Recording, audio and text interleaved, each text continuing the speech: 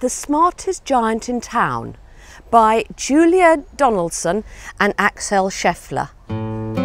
George was a giant, the scruffiest giant in town. He always wore the same pair of old brown sandals and the same old patched gown. "I wish I wasn't the scruffiest giant in town," he said sadly. But one day George noticed a new shop. It was full of smart clothes. So he bought a smart shirt, a smart pair of trousers, a smart belt, a smart stripy tie, some smart socks with diamonds up the sides, and a pair of smart shiny shoes. "Now I am the smartest giant in town," he said proudly. George left his old clothes behind in the shop. He was about to go home when he heard a sound. On the pavement stood a giraffe who was sniffing sadly. "What's the matter?" asked George. "It's my neck. It's so very long and so very cold. I wish I had a long warm scarf." "Cheer up," said George. He took off his stripy tie. "It didn't match my socks anyway," he said as he wound it round and round the giraffe's neck. It made a wonderful scarf. "Thank you," said the giraffe. As George strode home, he sang to himself. "My tie is a scarf for a cold giraffe. But look at me up and down, I am the smartest giant in town." George came to the river. On a boat stood a goat who was bleating loudly. "What's the matter?" said George. "It's my sail," said the goat. "It blew away in the storm. I wish I had a strong new sail for my boat." "Cheer up," said George, and he took off his new white shirt. "It kept coming untucked anyway," he said as he tied it to the mast of the goat's boat. It made a magnificent sail. "Thank you," said the goat. George strode on, singing to himself.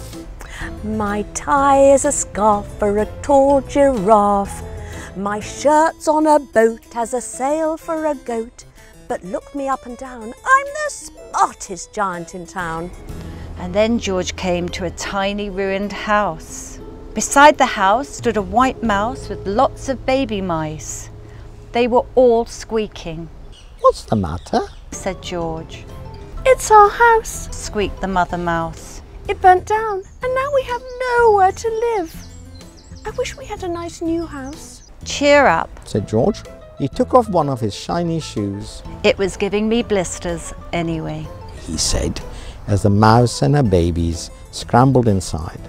The shoe made a perfect home for them. "Thank you," they squeaked. George had to hop along the road now, but he didn't mind. And as he hopped, he sang to himself. "My tie is a scarf for a cold giraffe. My shirt's on a boat, has a sail for a goat. My shoe is a house for a little white mouse. But look me up and down, I'm the smartest giant in town." George came to a campsite. Beside a tent stood a fox who was crying. "What's the matter?" asked George. "It's my sleeping bag," said the fox. "I dropped it in a puddle. I wish I had a warm, dry sleeping bag." He took off one of his socks with diamonds up the sides. "It's tickling my toes anyway," he said, as the fox snuggled in it. It made a very fine sleeping bag. "Thank you," said the fox. George hopped on, singing to himself. "My tie is a scarf for a cold giraffe. My shirt's on a boat, has a sail for a goat. My shoe is a house for a little white mouse. One of my socks is a bed for a fox. But look me up and down, I'm the smartest giant in town." George came to a big squelchy bog. Beside the bog stood a dog who was howling. "What's the matter?" said George. "It's the bog," said the dog.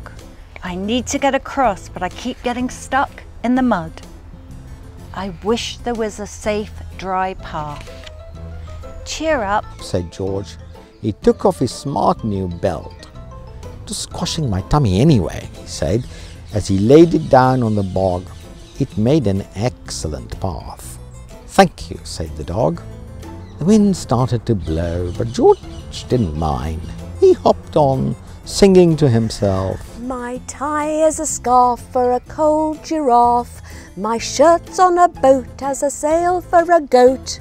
My shoe is a house for a little white mouse. One of my socks is a bed for a fox. My belt helped a dog who was crossing a bog, but my trousers are falling down and I am the coldest giant in town. Suddenly George felt sad and shivery, not at all smart. He stood up on one foot and thought, I have to go back to the shop and buy some more clothes, he decided. He turned round and hopped all the way back to the shop. But when he got there, it was closed. Oh no, said George. He sank down on the doorstep. A tear ran down his nose. He felt as sad as all the animals he had met on his way home.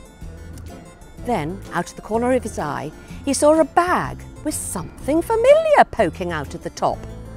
George took a closer look. My gown, he yelled. My dear old gown and sandals. George put them on. They felt wonderfully comfortable. I am the cosiest giant in town, he cried, and he danced back home along the road. Outside his front door stood all the animals that he had helped. They were carrying an enormous present. Come on, George, they said, open it. George untied the ribbon. Inside was beautiful gold paper, crown and a card. Look inside the card, George, said the animals.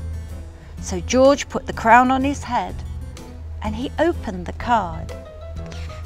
And inside it said, your tie's a scarf for a cold giraffe, your shirt's on a boat as a sail for a goat, your shoe's a house for a little white mouse, one of your socks is a bed for a fox, your belt helped a dog who was crossing a bog. So here is a very fine crown to go with the sandals and gown of the kindest giant in town.